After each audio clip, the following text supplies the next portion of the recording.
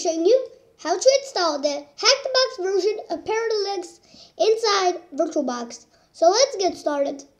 First, open up VirtualBox and then click on YouTube a new virtual machine. I'm just going to call it Parrot HTB. Under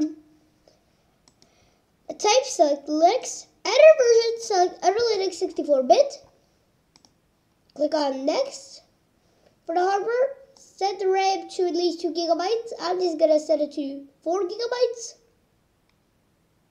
And click on Next. Under virtual hard disk, select Create virtual hard disk now. And I'm just going to set for the size 30 gigabytes. Click on Next and check your settings. If it's all correct, click on Finish. Now you have to go to your settings, go into storage, hit this empty disk here, go to this optical charger, click on choose a disk file, and browse wherever we downloaded our Parrot hackthebox version ISO, which I'll leave a link for in the description once you open it.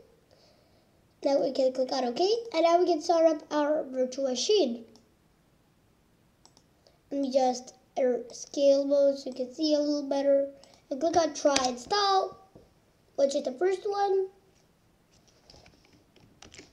And we get this wonderful boot screen. Let's wait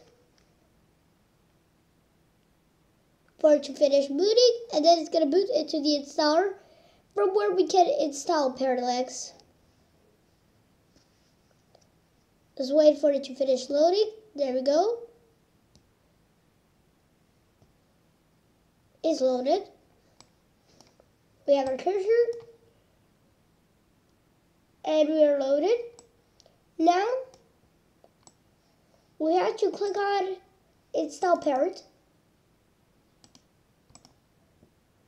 And now click on Next.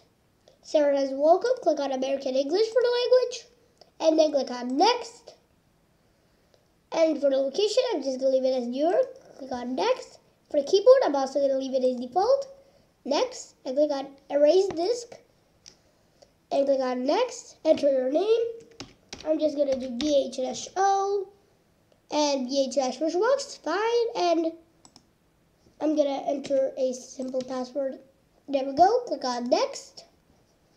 And just, here we have our summary. You can click on Install Now.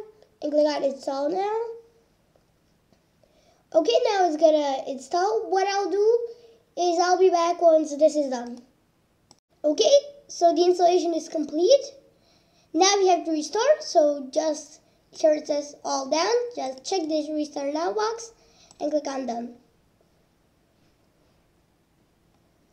And the system is going to reboot now.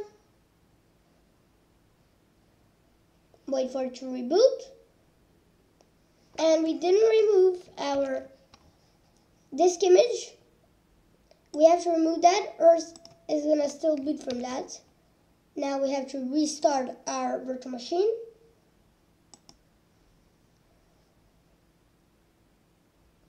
And it says welcome to Grub. Now it says Parrot GNUI Linux.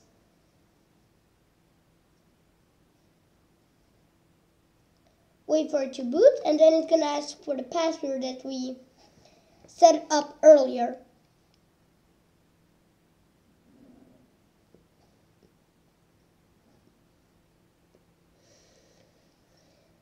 Okay, we're at the login screen.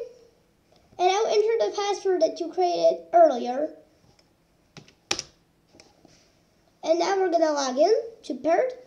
There we go. We have successfully installed Parrot hackthebox edition inside our VirtualBox. So if any questions or comments, leave them down in the comment section down below. And with all that said, bye!